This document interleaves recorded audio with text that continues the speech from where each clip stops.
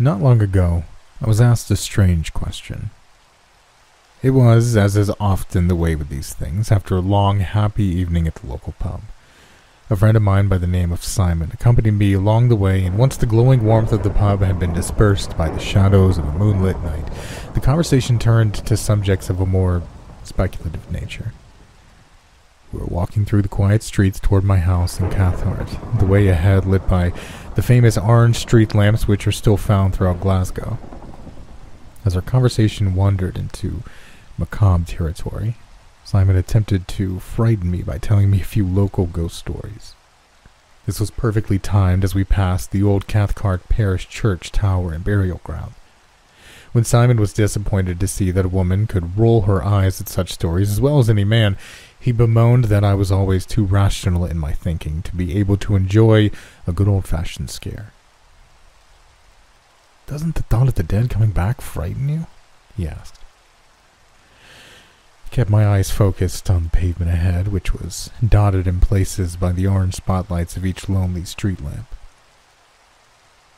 Discomfort from an old memory floated to the surface of my awareness, and as it did, so I dared not to look to my left, where tall headstones and tombs glared over the cemetery wall at me. "You're no fun," my friend said, clearly tired of waiting for an answer. Putting aside the fear of my memories, I replied, "I find most of these stories pointless. It's always a friend of a friend who experienced something. When you do a little digging, the whole thing ends up being pure imagination, conjured up to get a cheap scare." Simon was an insightful sort, and immediately pounced on an involuntary slip. "Most of these stories? So you do believe in some of them, then?" Or, he laughed, "don't tell me someone as critical as you has actually seen a ghost." I did not answer my friend that night, quickly moving on to more light-hearted subjects to counter the dark evening and grinning gravestones. However, when I returned home and reached the comfort of my own bed, Simon's words rattled around in my mind, as did the thought of Cathcart burial ground and its occupants. They led to a memory, one which is still fresh enough to repeat on me like a recurring nightmare. It was a story I've never told, one I've never wanted to entertain, but something from that evening had finally awoken it. The memory was alive more than ever, and as a fervent devotee of journal, I knew of only one way to banish the phantoms. Pulling my Limon journal from my desk drawer, I curled up my knees beneath my blanket and sat the book upon them. Then I allowed that dark memory to have its way and to temporarily possess the tip of my pen. I will tell you this. The hour or two it took me to write was punctuated by fleeting glances to the corners of my room where the glow of my dim bedside lamp failed to reach. You see, the answer to Simon's question of whether I'd ever seen a ghost is complicated. Like many, as a child I saw things which should not be. Flickering shadows on the wall which had a life of their own, a toy figure on my bedroom floor in a red dress which I'm certain turned its head to look at me, and even something unseen shuffling around under my bed waiting to claw at my feet should I have been brave or stupid enough to leave the sanctuary of my blankets during the night. Those who are most skeptical will undoubtedly interpret such uncanny moments as the common machinations of a fertile childhood imagination, and I would be inclined to agree. However, though those early experiences fade into disbelief with each passing year, one occasion as an adult refuses to be so kind. It hangs around like a stale breath in a car, where I dare not breathe in for fear of ingesting something both unnatural and unseen. To summarize this strange moment of my life, I can only characterize it as the one time when I encountered another presence. That night haunts me like no other, for I cannot simply discard its chilling revelations as mere memories shaped through the fog of childhood. It happened to me when I was a student at Strathclyde University in Glasgow. I was in my 3rd year and studying for the summer exams. Though I was lucky enough to have several friends in the same predicament, on this evening I was alone. At that time, the library was open all night to allow students to study late during the hectic exam schedule. My friends had left an hour or so earlier, but as was my poor habit, I had to stay longer in order to cram in the information required to pass the next exam. It was going to be a long night, though I told myself I'd head home before 2 a.m., come what may. In those circumstances, I often liked to find the most isolated part of the library. There are 5 levels to the building, 2 of which are beneath the streets of Glasgow. During the day, I liked being down in the very bottom level as it was quieter, and for some reason my fellow students did not enjoy the atmosphere, which the countless rows of books offered up in that part of the building.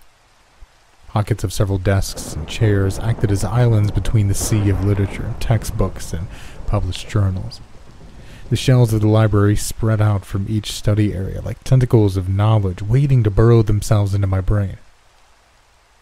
For some reason, down there in the lowest level, walking between the shelves felt a little more oppressive than anywhere else in the library.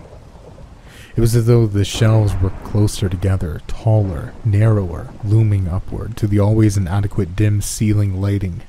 Fragile walls of old books ready to give up and collapse down upon an unwitting passing student at any moment. I cannot be certain that I was the only person in the basement level of the library that night, as the room was vast in size, but for an hour or two it certainly appeared to be so. The only sound I could hear was the buzzing of a light somewhere nearby, which droned on through the paragraphs and chapters I was vainly trying to absorb.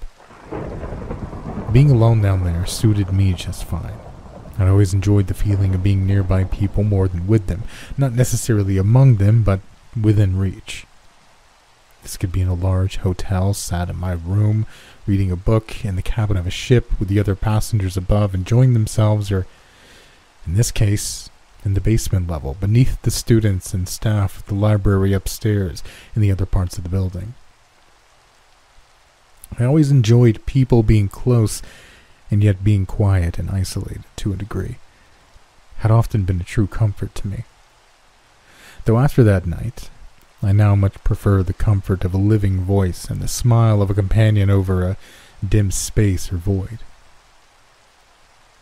It was for the previously stated reasons that I enjoyed having such a place to myself, sitting with my back to a wall in one of the smallest study areas of the library.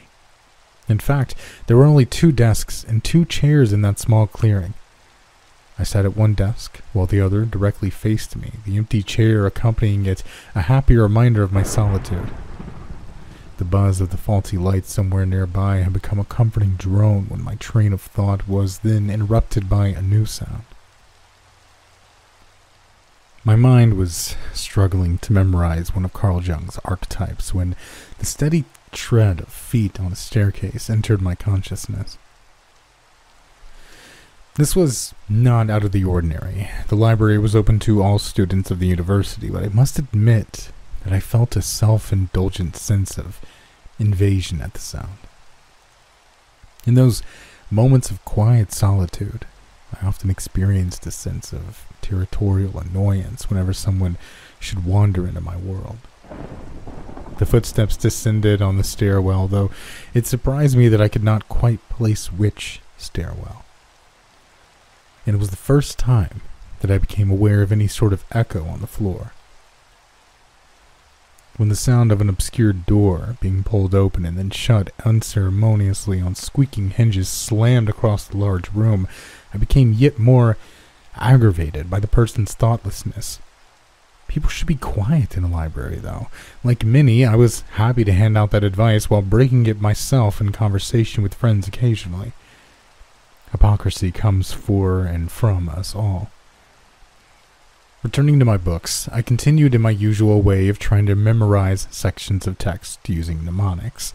This would often lead to me passing an exam but not excelling in it.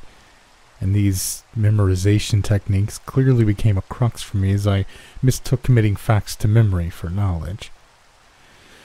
Regardless, I continued on, alone but for the occasional sound of movement somewhere on the basement floor of my unseen companion.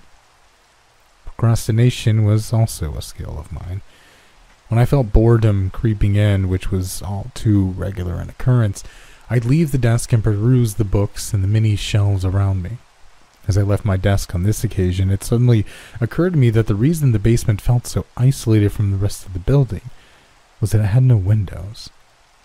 The rows of bound paper and torrents of words, which I would never get around to reading, were lit by a mixture of pale fluorescence and the occasional yellow incandescence. Even if there had been a window to the outer world, it would have peered only into the darkness of the subterranean Glasgow, a place that is best left unexplored in this account. I wandered between the tall rows of books which nearly touched the ceiling above me, narrow causeways of reflection which meandered like a labyrinth. Kubrick's overlooked hedge maze came to mind as I occasionally stopped to read the spines of editions going back from the contemporary to the 1800s, hoping that something would catch my interest, something to justify avoiding study. Such a happy search was unusual for me, but on this evening I could not help but peer around me to ensure that I was indeed alone.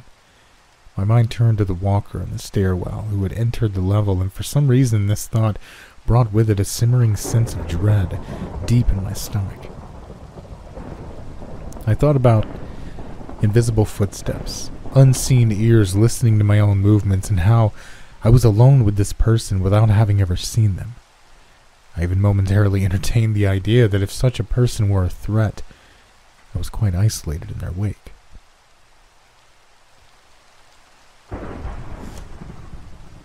Stopping next to a collection of books on neuroautonomy, I pulled out one with a red spine from its home and opened it up randomly. Enjoying the texture of the paper and the smell of aged ink more than the words themselves, I would have been engrossed happily for 10 to 15 minutes, but for the noise my fellow anonymous student was making. It was coming from a few rows away. The sound was unmistakable. Someone was pulling at the books and then dropping them on the floor. At first, I tried to ignore it, thinking that a fellow student must have simply pulled a few books off a shelf by accident, but with each rhythmic sound of bound paper thumping on carpet, I grew aggrieved by the disturbance and decided to investigate. Walking between several rows of books ahead of me, dimly lit from above, the noise of a shelf being pulled to the ground suddenly rang out, a loud bang which startled me. I began to consider retreating back to my desk and perhaps even leaving the floor altogether when I walked around the corner and was immediately faced with a pile of books lying on the floor, and one of the large shelves toppled to its side, leaning against the other. But there was no one else apparent. Looking around me, I expected to see the culprits, but instead all I saw were the books which had been unceremoniously dumped, and not another human being in sight. What perplexed me was that as I listened, I could hear no footsteps. Having been so close to the shelf as it fell, I was certain that I would have been able to hear the other person moving away through the basement. Perhaps they're still here. That thought lingered for a moment and then dissipated as I peered around the corner of that specific row and still saw nothing but the emptiness of the library. Leaning over, I looked at the books on the floor. Most of them were printed in the last 20 years, and they seemed to cover a range of topics from biology. I thought about placing them back on the shelf, but instead I picked up the books and neatly arranged them in small columns of their own, thinking that I would alert the right librarian when I went upstairs so that they could place them in the correct order.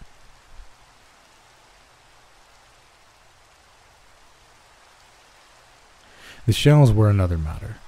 When I attempted to put them back onto an even level, they would not move, remaining crooked against several rows of books. I must confess that I persuaded myself that they were just too heavy, but I had moved a shelf once before when helping one of the librarians. Yet these shelves were held in place and unnervingly resisted. After this, I wandered back through the rows until I came out at a small clearing where 2 tables and chairs in my study area sat. Returning to my chair with my back against the wall, I explained to myself that the books had been dumped on the floor by an agitated and frustrated student. Nothing more. I sympathized with their frustrations and continued on with memorizing the text in front of me. I must have sat there for another half an hour. As the minutes passed and the silence of the library grew in nature, I felt as though something on the periphery of my awareness required attention. This at first manifested itself as an uncomfortable sensation, but that discomfort was quickly replaced by unease when I realized what was causing it. The seat and desk, which faced me directly, had changed. I was certain that the chair had previously been neatly tucked underneath its desk, but now the chair was sitting out from it. It was as though someone had pulled the chair back and sat down in it while I'd been away, vainly trying to right the fallen shelves. Then I noticed that the surface of the plastic and metal chair had an unusual appearance. When I shifted in my seat or moved my head, I could see that whatever was covering the chair glistened beneath the ceiling light above. Standing up, I looked more closely and instinctively reached out, touching the seat. From the glistening appearance, I expected to feel stickiness, but instead the plastic of the chair felt clammy and cold, like a garden chair left outside overnight and smeared with morning dew. Pulling my hand back, I looked around, feeling as though someone were staring at me. But I quickly sighed in relief when I once again heard the footsteps, which moved off to the other side of the library level. The building was so large that this might as well have been in another room, but I still wondered where the clamminess on the chair came from. As one often does when presented with the unusual, I began to second-guess myself. Perhaps the chair has always been sitting out from the desk. The alternative was unnerving. I preferred to think that the chair had been left that way, rather than that someone had come over and sat there, leaving behind something clammy and mucilent. I took this moment of unease to once again head toward the bookcases and rows for some much-needed procrastination. This time I headed to a different part of the library, from where the books had been deposited on the floor and the shelves toppled. After a couple of minutes of reading some passages from a treatise on solipsism, I heard the same damn noise again, the thumping of books on the ground. This time I tried to ignore it completely, but with each rhythmic thump I felt my pulse race, and it was then that I noticed how much the dropping of the books sounded like that of a human heart, slowly struggling. A bead of sweat dribbled down from my temple, and a nauseous feeling then grew within me. The reason for the following is not clear to me, but at that moment I felt a strange compulsion to head toward a specific row of books, as though my subconscious was leading me there. I meandered between the shelves, the carpeted floor barely registering my footfalls. When I stopped in a section unknown to me, I placed my finger on the spines of the nearest row of books and moved my hand along them as though guided until it rested upon a book of fiction. The book was thick, 1,000 pages or so. It was an old anthology, a century of thrillers. Its hard green cloth cover worn and slightly darkened in places, and on its front was a strange illustration of what appeared to be a dagger thrust through a death mask of some sort, the facial expression one of pain. Opening the book, I glanced at the contents and saw the names of many old macabre writers, a selection of strange tales from various authors including Edgar Allan Poe and M.R. James. I knew some of the stories well, and thought the book extremely familiar, as though I'd seen it on a bookshelf somewhere before. The memory eluded me, though I had an inclination that some long-since passed member of my family had owned the same edition of the book, that I'd touched that cover before, perhaps even read from the pages between. Not the same book as far as I knew, but nonetheless, it was a collection I'd seemingly encountered before. Having a taste for such old anthologies, and given the feeling that I held such a compendium of tales in my hands once before, I decided that I would borrow this edition from the library. It was with that decision that I then heard the sound of something brushing up against the bookshelves in front of me. Looking up, my mind took a moment to convey what was there. Through the gap behind the book I had removed on the other side of the shelves, someone was staring at me. I saw only one eye, and it never blinked. Indeed, my first thought was that it had no eyelid of any sort. The skin around it was pale and jaundiced, like that brought from a long illness. The person's gaze was intense, yet unfixed in a way, as though it were glazed over slightly, not looking at me, but almost through me. I'm sorry, you scared me, was all I could say in a stuttering fashion. But the unblinking eye continued to stare past me, looking down the rows of books below. I then noticed something which has forever perplexed me. Though I could see a chunk of the face in one eye in front of me, I could see no other part of the figure through the gaps in the bookcase beneath. No appendages, limbs or otherwise. It was as though the gaze hung there, suspended by some unseen force. Beneath it, light crept in between the books, underneath, as though the fearful watcher had no body at all. The eye then pressed forward against the frame of the bookcase, and the face pushed through the gap left by the book. Then the outline of a wrinkled cheek and the corner of a withered mouth moved toward me. The skin wrinkled further as the face desperately tried to get at me through the narrow space, squeezing and heaving. Stumbling back, book in hand, I recoiled in disgust and fright, and immediately retreated through the maze of books. As I did so, I heard the footsteps again. They followed quickly behind me, but then, confusingly, they overtook and rushed ahead. It was only a moment before I knew where they had ended. Turning a corner, I saw my desk, my textbook still laid upon it. But now the chair and desk were occupied. The student in the chair had his back to me. I think it was a man, but it was hard to say. The back of the head was white, and about it were wisps of gray hair which looked to be covered in a fine white dust. A musty smell of old paper accompanied him. For a moment I stood there in disbelief.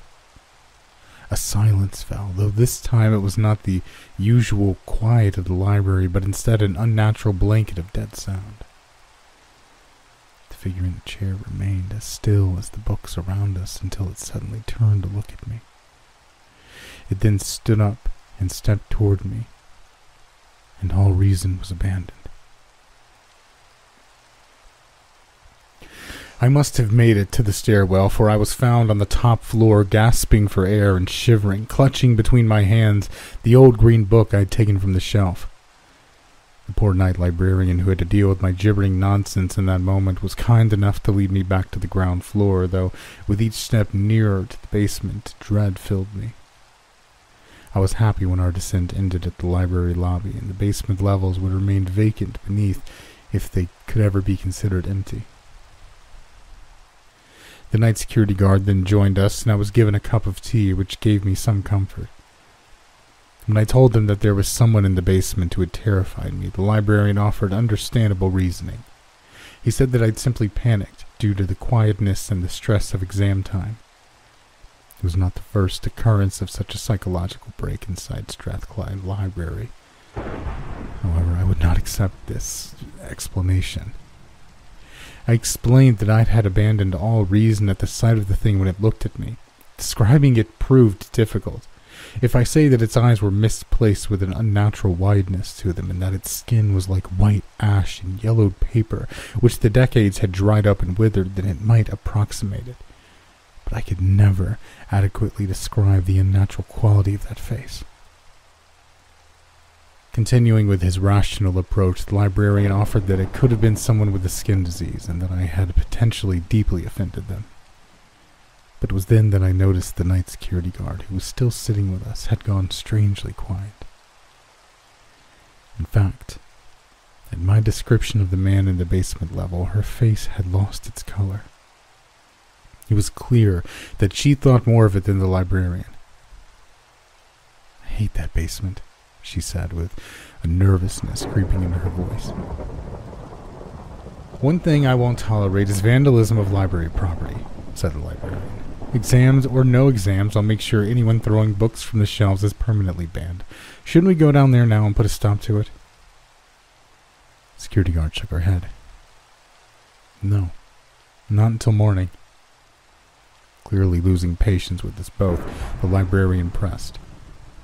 "But surely you don't believe—" The security guard interrupted as she looked at the book under my arm. "Is that what he's been looking for down there all this time?" I loosened my grip on the volume, which I had, up until that point, held close to my body as though the pages contained therein were precious to me. I don't know, maybe? "May I see it?" asked the security guard in a reassuring tone. Handing the book to her, she perused it and then handed it back to me. "I wouldn't hold on to that if I were you." "This is nonsense," the librarian interjected before standing up from her chair. "I'm going down there to see what's going on." But the security guard stood her ground. "I'm in charge of security tonight, and I say we leave the basement level until the morning, you understand? I'll keep an eye on the stairwell and make sure no one else goes down there." This time, a grim forcefulness underpinned her words. Before handing the book back to the librarian, I felt my hand move and open it.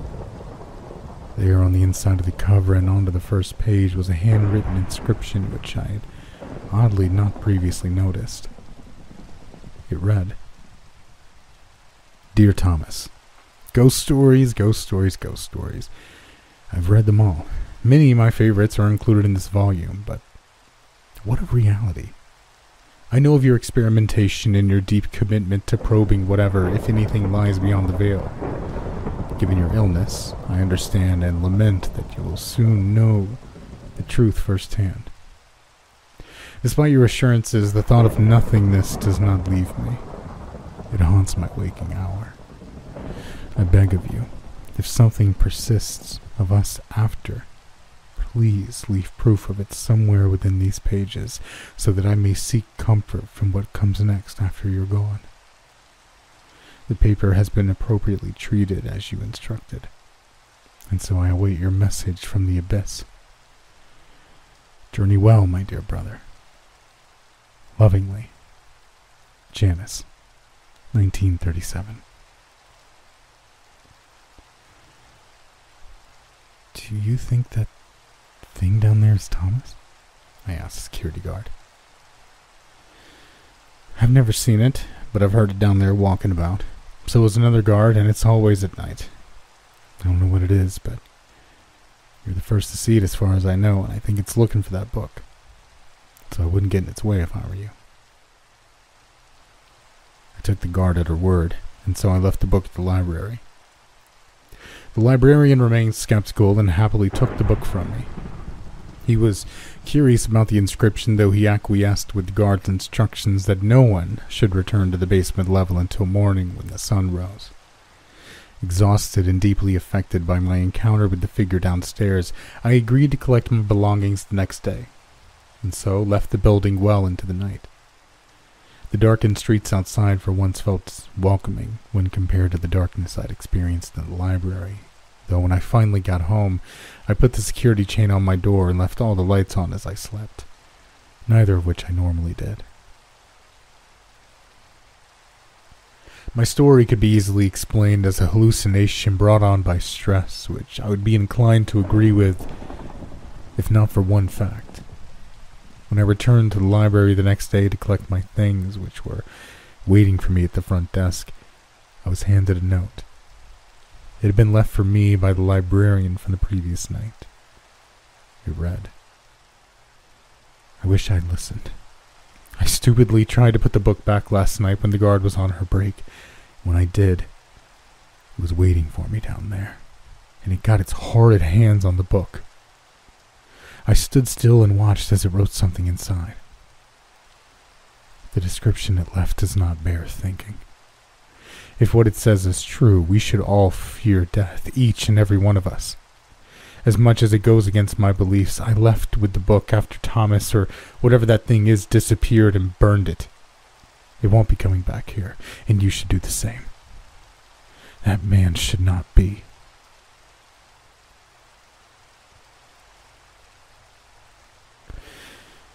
Part of me wishes I knew what the inscription said, but I cannot verify its existence now that the book is gone forever. All I can say is that these events have stayed with me, and now that I've written them down, I do not feel the lessening of that night's effects as I hoped. Perhaps I will let Simon read my account. No doubt he'll try to make light of it, but they say a burden shared is a burden halved. Does this also ring true for fear?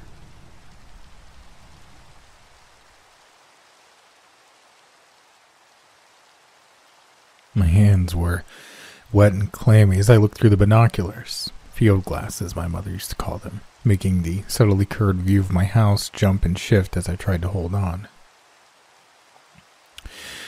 It was inside with them, watching TV in the living room. I could only see their silhouettes through the sheer curtain Amy had hung up years before, but I'd been watching for half an hour. Long enough to see the thing passing by an open window.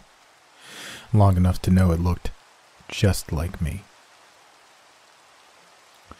I kept waiting for some reaction from my family, for Amy to recoil in horror or Julie to run screaming through the house as she realized that something had replaced her daddy.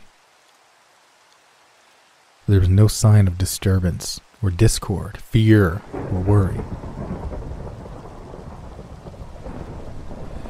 The shadow family I saw through the flickering lights of the TV looked normal, if far from whole. And I needed to remember that, didn't I? Why I was doing this. Why I was taking the risk and putting my family in harm's way. Not that I wasn't watching for signs of danger from it too. Sure, it was supposedly safe, but how did I know that for sure? My stomach twisted in knots at the idea of it hurting them. Even the thought of it being in our house and near my family made my skin crawl. But there was no sign of it doing anything other than playing the role of, well, me. And if all went as she'd said, it'd be over by morning. But was it worth it? It had seemed like it at the time, and in my heart it still did, but did that justify putting what was left of my family at risk? Letting this creature I couldn't trust and didn't understand into my home, and then, just then, I saw a new silhouette. My heart and breath froze, terrified at the slightest beat or sigh I might shatter such a delicate moment of miracle. I knew that shadow, the curve of its head and the slight slump of its small shoulders.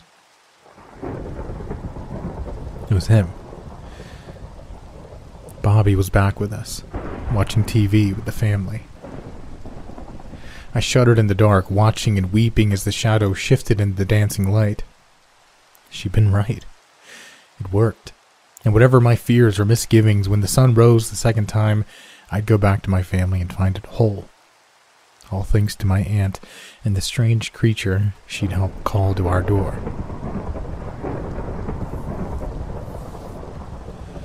It's called the Jackdaw, and Bethany quirked an eyebrow at me, or that's what I've always been told. I've tried finding out more about it, but all I've learned is that it shares its name with a little bird. Crow's cousin, I think. She puffed out a breath. What I know is from my father and his father before him, going back a few hundred years to when our ancestors first found a way to call it in the first place. I felt angry confusion. The fuck is she talking about? Some weird voodoo bullshit? I'd been irritated when she suddenly showed up uninvited and wanted to chat, but if she was going to talk this crazy shit, she needed to go before Amy and Julie got home. We were all stretched tight and threadbare as it was. We didn't need a crazy aunt on top of everything else. I was about to say a nicer version of what I was thinking when she held up her hand. You think I'm crazy? I understand completely. It's part of the reason I've held off all these months. That, and despite what I know it can do, I believe that most times it's best to leave well enough alone. Death is just a part of life. We all lose people and things we care about, and whilst it hurts terribly, it's the natural order of things. She shook her head slightly as she stared off. I'm not saying the jackdaw is unnatural. I don't know enough to say. All I know is that it works. That it can get back your Bobby. I did stand up now, anger burning through any thought of politeness or concern. What the fuck? You fucking... Get out. Beth, get out now. I don't need this shit. She kept her seat, staring up at me with sad eyes. I know that anger. That hurt. But I'm telling you the truth. And I've watched you and your family slowly dying this last year, tearing itself apart over something it can't or won't get over. That's why I'm here. Why I'm begging you to listen to me before you decide. My mouth went slack. What she was saying was insane, but I'd felt myself wandering deeper and deeper into strange thoughts and desperate dreams in the past few months. Crazy as she wasn't wrong. I could see my marriage, my entire family, slowly rotting away. We'd lost a limb, but not cleanly, and the infection was setting in. Was I really in the position to refuse any offer of help or hope? I sat back down and she began again. My Jack? He died 2 years ago after we married in an automobile accident. He wasn't buried a week before I had him back. My daddy had told me about the jackdaw the night of our wedding, had given me a calling stone and the clutch, and told me what to do if I ever needed it. Told me it would only work once for me, so I had to make it count. And I did. Her eyes began to glimmer as she wiped out a stray tear. I had him for another 40 years thanks to what I did. What it did. She looked off for a moment before finding my eyes again. And those were good years. This isn't some horror tale where you get a living corpse or some evil thing masquerading as the person you lost. I don't know how it does it, but I know it doesn't bring them back. It makes them so they never died at all. Her gaze was steady and penetrating as she let that sink in. When I brought Jack back, I was the only one who remembered he died in that wreck. I went to the graveyard and his grave was gone. It's somehow, the way my daddy explained it was that sometimes a person's thread gets cut too early for those that love them at least. And the jackdaw can set that thread back to whole. She reached out and gripped my hand. It can give you your Bobby back. A few moments before, I would have recoiled at that touch, but now I found myself clutching her hand tightly, almost painfully. My voice shook as I forced out a question that was against any common sense or better judgment. I felt a little shame in the asking, but only a little. The world had drained most of my common sense and judgment in the last year, leaving me with only deep reservoirs of pain and guilt and doubt. And perhaps, insane as it was, some small amount of desperate hope. How does it work? Bethany smiled at me, but her eyes were still serious. There's a stone. I have it, and it has a place to put your hand. The impression is strange, 4 fingers instead of 5, and terribly long, but your hand will still fit. You just prick your palm, just a drop will do. Put your hand on the impression. Hold it there while thinking about the person you've lost. This has to be done at sunset. The following day at the next sunset, the jackdaw will come. It will look and act like you. Take your place until the sun rises 2 days later. Other people won't know the difference other than maybe catching an odd smell they can't quite place. And it doesn't hurt anyone. Daddy told me it's just curious. Wants to see others live and ways of being. And the only danger comes from it being discovered as false, which is why you can't be around when it is. Licking her lips, she went on. He said that it's a trickster of sorts, though not a mean one, but it enjoys being clever and fooling others, and will get angry if it gets caught. So you leave, let it have its fun, and on the second morning, you'll have your boy back like he was never gone. She raised her finger. That's the best part of it, in a way. All that suffering from last year, you can take that from your wife, your little girl. It'll be like it never happened. And if you choose to use the clutch, it can be the same for you.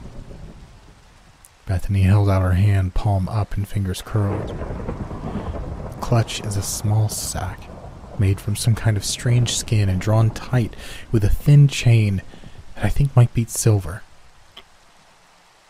In the sack there are always 2 eggs. Always meaning that as soon as you take one or both out, there are eggs back inside just like they were never taken. There are always 2. The first egg must be planted in the soil of your home on the day you return to it and see your loved one restored. This finishes your bargain and shows thanks for what the jackdaw has done. The other egg can be used or not. If you choose to get the same forgetfulness of the past pain that your wife and child will have, you just eat the other egg. In a matter of hours, you won't remember anything about your son ever dying. She shrugged. Never ate my second egg. Hurts to keep those memories, sure, but like I said, I think the pain is meant to be there. And it made me appreciate my life. My Jack, more to know that I lost him for a time. Bethany flapped her hand. But that's not to say you should do the same. That's your choice. All of this is. Her hand was still between us, an open invitation now. I know you have no way of knowing that this will work, or if it does, work out well. I could ask you to trust me that you'll get your Bobby back whole, but it's not for me to convince you, even if I could. You have to choose it. She moved her hand toward me in offering. Do you? I took the offered hand like a man on the verge of drowning, which maybe wasn't far from the truth. When I said yes, my voice was steady and sure. On the third day, I crept back into my house a few minutes after the sun was full in the sky. The downstairs was still, the only sound my pounding heart as I crept upstairs. I went first to my own bedroom, peering in on where Amy slept alone in her bed. A wave of disgust at the thought of her sharing it with that thing the last 2 nights swept through me, but I fought it down. It'd be worth it if it had worked. I moved past Julie's door to Bobby's, and even before I pushed it open, I could hear him softly snoring inside. I stood there for nearly half an hour, just watching him sleep and silently weeping. When I noticed the sounds of Julie waking up, I crept back to my room and slid into bed. Amy stirred slightly, turning to bury her head in my chest as I pulled her close. In spite of everything, I soon fell into an exhausted and dreamless sleep. I woke to the sounds of my family laughing. They were in the living room playing some kind of racing game, Bobby and Amy shoving each other off the road as they raced to the finish. They smiled at me when I came in before going back to their fierce competition, and I had to fight from gathering them all up and holding them tight. But there'd be a time for that, and I didn't want to disturb them or seem strange. It was enough to see them together and happy, and besides, I had work to do. Slipping outside, I went to my trunk and pulled out the small black sack Bethany had called the clutch, and the calling stone from beneath the spare tire as well. I figured out what to do with them permanently later on, but for now, I just needed an egg for burying. When I tugged at the silver chain securing the pouch, a puff of air came out, filling my nostrils with a smell that reminded me a bit of ash in a cold fireplace. Sniffing, I peered in, trying to see the inside and failing. Turning it toward the sunlight, I glimpsed 2 small speckled eggs against it in the midnight lining of the bag. It only took a garden spade and a few minutes of soft digging to bury the egg. I still hadn't decided if I wanted to eat the second one, though, as Bethany had said, there were already 2 eggs back where one had been lost. It really was always 2. This was also strange and magical, but it was wonderful too. More wonderful than I thought this world was capable of. And maybe Beth was right. I might appreciate this all more if I remembered what I had to... Jumped as my phone buzzed in my pocket. Looking down, I felt a moment of confusion when I saw it was a text from Amy. Didn't she know I'd just gone outside? And then I started to read. Stephen, Jeff told me not to say anything, to just leave for a couple of days and let this thing work its magic, but I couldn't sleep last night. I believe my brother that it will work, but I'm still terrified. Leaving you and Julie with that thing, this will not make sense to you, but you need to trust me. Do not mention this text to me. Do not act weird. Please. This is very important. Telling you may be a mistake, but I'm scared of what might happen if I don't. So just watch me today and tonight. Watch me close until sunrise tomorrow, and don't trust me until then. I'll explain everything after that. Or if it works like I think it might, maybe I won't have to. Just trust me now and act normal, but keep an eye on me and don't leave me alone with Julie. I love you so much. I read it again as blood began to thunder in my ears. What was she talking about? It sounded like what I'd done, but how and who did she mean? Amy doesn't have a brother. I ran to the front door, forcing myself to slow down as I went through it. I had to stay calm. Get in and get Julie and Bobby away before that thing realized, and then... I turned as I saw Amy coming up to me, a smile on her face. I tried to smile back, but I couldn't hide the fear in my eyes. Her own eyes narrowed as the smile fell from her face, the expression running like putty as her gaze grew sharp and gray. I had a moment to think of what to do or say to fool it or to placate it, to tell it that I still thought it was Amy, to reassure it how clever it was. But then it began to call, and the thunder of that sound broke the world.